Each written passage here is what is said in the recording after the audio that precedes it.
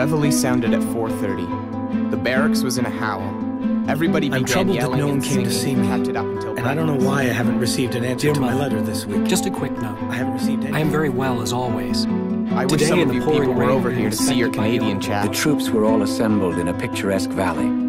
We are going on a hospital ship, I think. But I hope all is well with the family and that all are in good Love health. to all and tell them not to Goodbye, worry about and me. greetings to all. I'm going to be all right and pull through.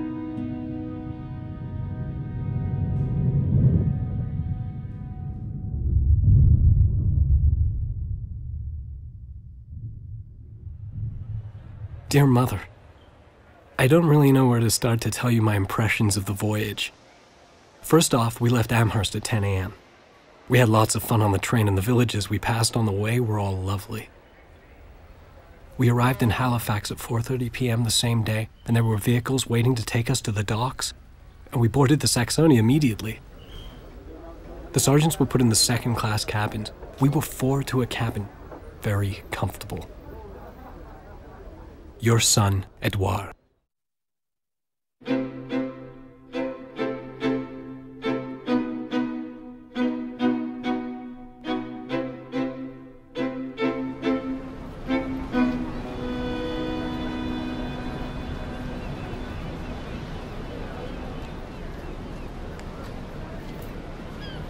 My dear Papa, our camp is situated at East Sandling, 3.5 miles from Shorncliffe and 4 miles from Folkestone, one of the most beautiful beaches in England.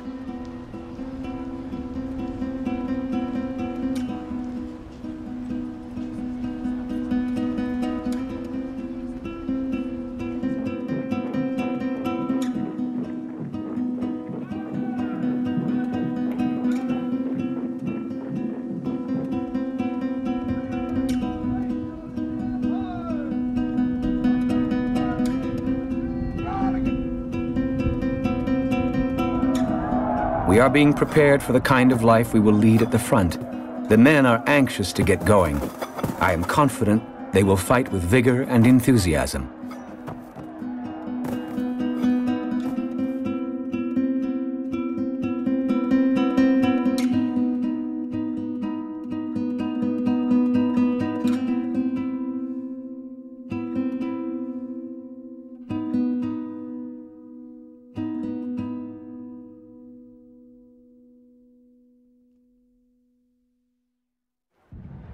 We returned to the trenches the day before yesterday.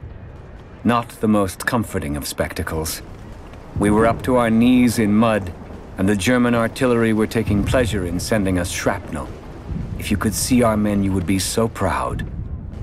A machine gunner, hit in the hip, undid his own trousers and soaked the wound with iodine. After that, he helped bandage his leg. This is only one example amongst 1,000.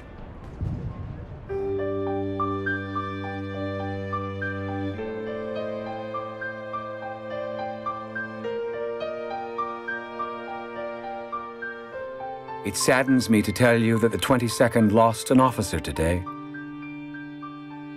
He is the first officer to die, and the loss is very painful for us, his comrades.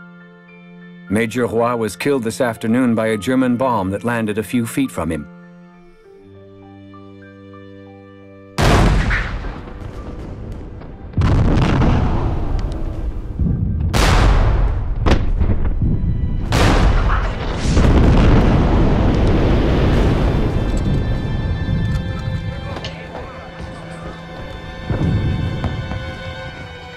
Tomorrow I return to the trenches for 4 days. I cannot speak of the war, for I do not know the words that could make you understand. The only thing I can say is that it is terrible, unbelievable.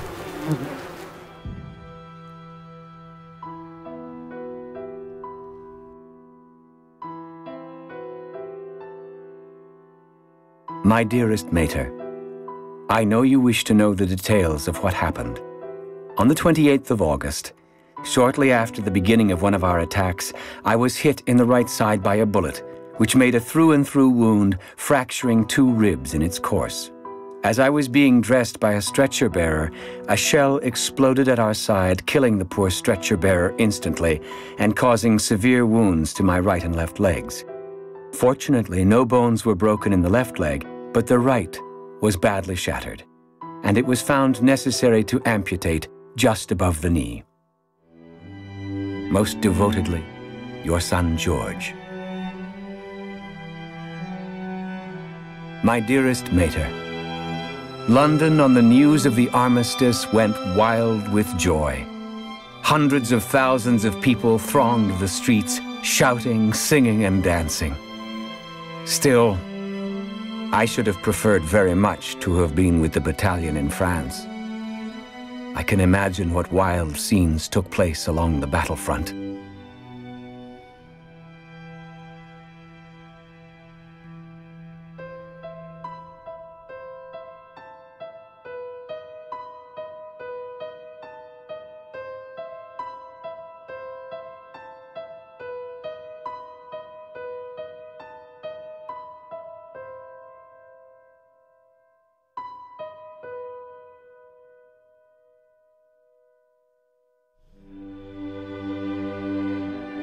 C'est avec regret que je dois vous informer qu'un rapport officiel a été reçu au sujet de votre fils. Приношу вам свои соболезнования в связи со смертью этого героически погибшего солдата.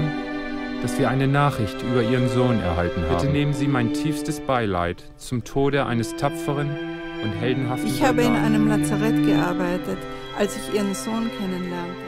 Eram de serviciu la postul de ajutor când l-am întâlnit pe fiul dumneavoastră. Deși era rănit, își păstrase...